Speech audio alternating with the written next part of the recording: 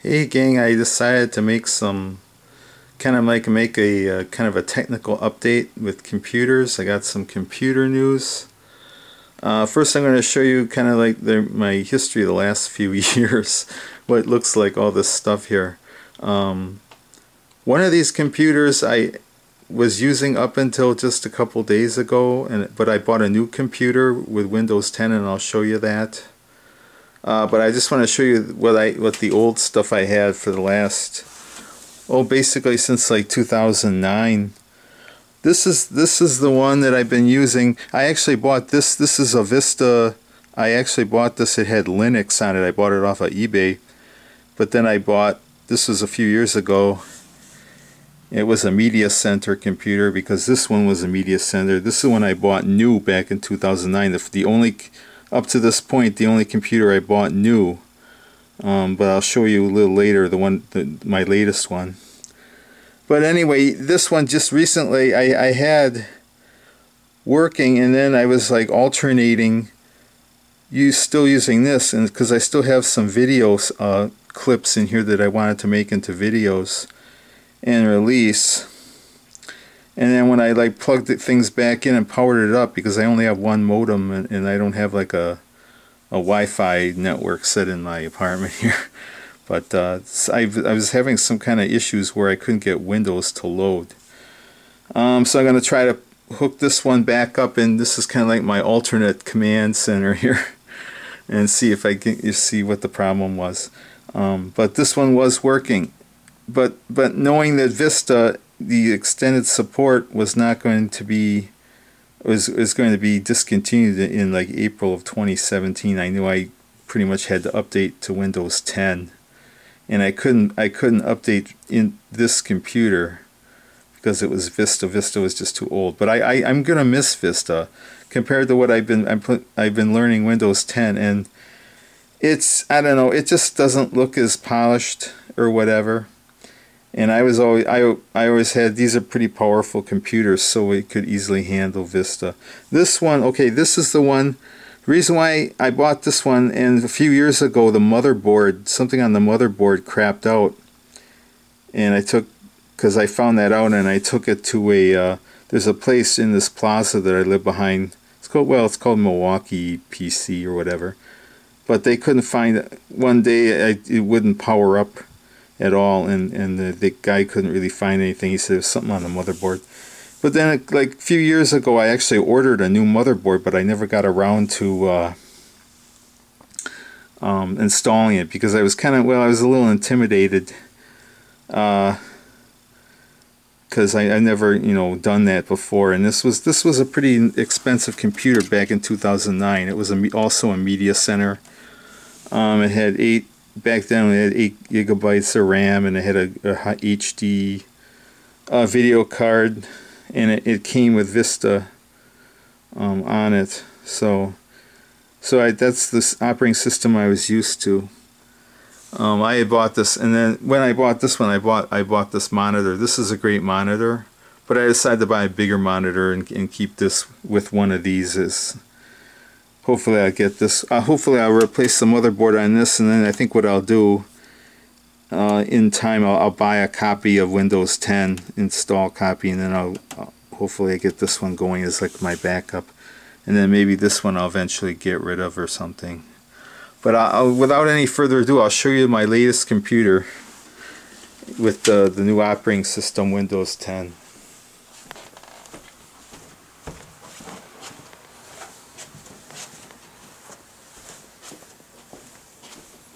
By the way, here's a book. I found this book at my bookstore here. Nice thick book here. Missing Manual here by David Pogue. He's a pretty well-known author. And I've been going through this, and like I said, I've been playing around with it and configuring it, and I just added plugged in 3 cameras and got the drivers, and I even one is my camcorder, HD camcorder, and I was able to upload my video. It was a Sony camcorder, and in the photos, they don't call it a photo gallery, they just call it photos now in Windows 10. but it takes those files. Those Sony has what they call the AVCHD or whatever, which is called a MTS or MT2S file, and Windows Photo app will take those in. They don't have to be converted or nothing. But I did have a Sony picture motion browser that I tried to get working. I haven't really gotten that. I got that loaded, but I can't seem to get it to open. Same thing with my Logitech HD camcorder. I haven't been able to get that to open. Here's another quickie. This has nothing to do with what I'm talking about, but here's another great bargain I found. Here's a Minolta Maxim EOS film camera with a kit lens here, 35 to 70 lens for the princely sum of $4.99, and I'm pretty sure it works. The battery I think was dead. I took the battery out. Here's the battery, but another bargain there today. But without any further ado, I'll show you the computer, and I want to give you kind of like my review of how what I think of it so far. So here it is. And I bought the monitor just to show you this monitor. This is a 27-inch monitor, and I bought it at one of the big box electronics stores, where I bought it online, and now I bought it online and just had to pick it up locally. So, but as you can see, I got some stuff on there already. Some of my apps on there are loaded already. This wireless keyboard and mouse were from my older computer, one of those other ones. Although I ordered, when I ordered this computer, here it is. It's a HP Envy or whatever. It's a pretty high-end computer. It only has like one disk drive.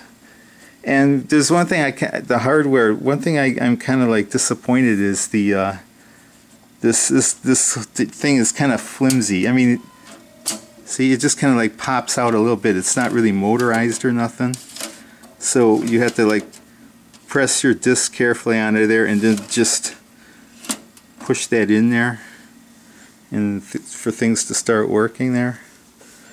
But tech-wise, I guess it's pretty advanced. It's 16 gigabytes of RAM, and it's got a pretty hot video card. I got 2 terabyte hard drive, and a nice thing about it, like it has Windows 10 installed, but it has a separate solid state boot drive for the operating system. So that's the actual tower there. I just want to show you the webcam. I have the Logitech webcam. I can't really see it too well, but I've heard that Windows 10, there's been some compatibility issues with the Logitech webcams, and I haven't been able to get mine to I got the stuff all downloaded and installed, the software, but somehow I can't get the thing to open or turn on or whatever. So that's an issue I have to think about there. But other than that, like I said, I've been learning the operating system and how things look, and of course, you know how Microsoft, they like to when this is supposedly the last incarnation of Windows 10. I mean, they're just going to continually massage it or update it or whatever. But you know, they always like to change. What do you say? They change the way things look, and they change the names of things, and you know, they call things apps instead of programs now, pretty much. And what else is different? They kind of hid the control panel. So what I ended up doing is I made an icon for a control panel, because I use that a lot. But you can see the stuff I have installed there. Like here's the picture motion browser. That's the disc that came with my Sony camcorder. Here's my editing program there, Pinnacle Studio. That's one of them, Pinnacle Studio there, and other stuff like that. This might be a good honorable mention. Most Windows 10 users probably know this, that as of now they haven't Windows 10 doesn't have its own way of playing a DVD movie discs or whatever, so you have to download. You can download this VLC media player for free, but you got to like install it carefully, because you know, they're not going to just give you this for free. The company that made this, they want to like add a lot of extra stuff there to try to, you know, target you with advertising and stuff. So you got to like uninstall some things, maybe run your virus scan, and it leaves little cookies that want to put pop-ups and things on your computer and stuff like that.